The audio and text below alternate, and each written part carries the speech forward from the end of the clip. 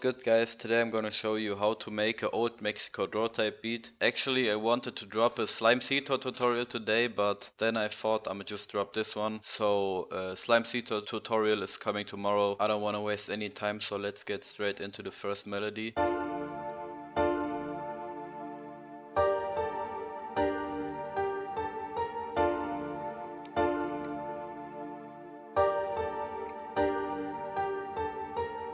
Yes sir. I really like to use these 3 notes. I don't know what to call it, but a minor chord with only 3. I know there's something with minor 7th chord and 11th, but I like these 3 notes for old plug. And yeah, just took out some space here and there for some bounce and then added these notes in between. After that I added this sound from beatrd. Nothing crazy, just went up 1 semitone with this and put it in the beginning, almost at the end. Then we have this first impression piano from beatrd, and this is just the same notes as this piano, so just a layer. And then we got this bell from beatrd, and this is just for some atmosphere. My last sound from the melody is this pad, and bro, this is really my favorite preset from Nexus 2. This pad is just fire. For this I just took these notes from the piano and shortened it so the pad effect doesn't hold for too long, and this is what it sounds like.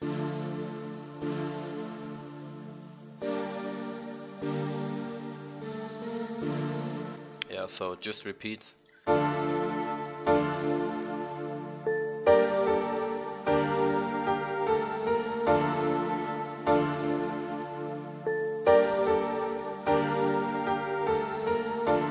I'm gonna play the drums together and then just explain some, but I'm not gonna go into every little track and explain how I did this.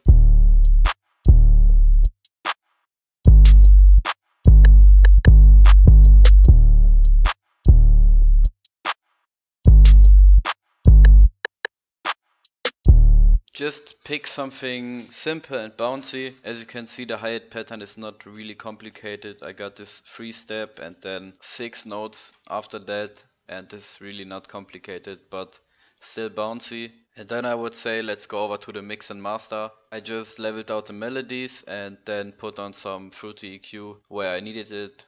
On the master I added this fruity soft clipper because I think this is better than the fruity limiter. I have the feeling that the 808 hits harder with this. And I also got this fruity compressor preset. I really fuck with this. I use it for every plug beat, and when the 808 hits then everything else gets quiet, and this is like the typical plug. And then we got this goated plugin, Fruity Mute 2, like this cutoff effect. I'm gonna show you real quick. That's actually it for the beat. Just a simple melody, simple drums, and that's all you need. If you want this loop bro, then you can just hit me up on IG, or you can also comment under this video. I'ma send you some loops every Sunday. Keep grinding bro and have a good one.